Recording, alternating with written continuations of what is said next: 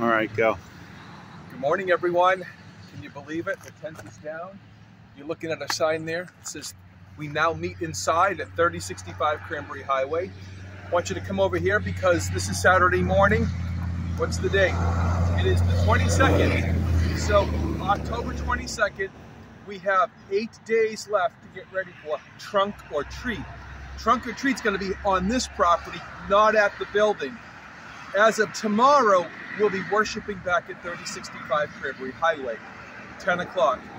Volunteers, encourage you, if you would, please park around back. Because of the Cranberry Highway construction, we've lost a little bit of space out front. We want to make that available for all the visitors. But back to what we're going to do here. For our church, this is a way of us acknowledging Halloween. I am not a big Halloween guy, FYI, but I do believe that you have people who are coming to your door and they are going to be looking for things to do. So we're going to plant the seed of the gospel on Sunday, the day before Halloween, in the full daylight, not in the night.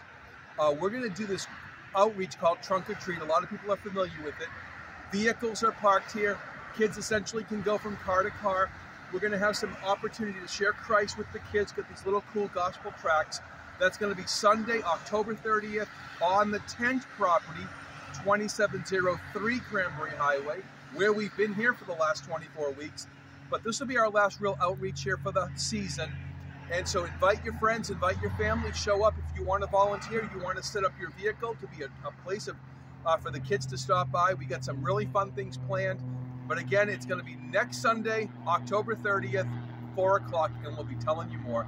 Look forward to worshiping with you tomorrow at the building. God bless you.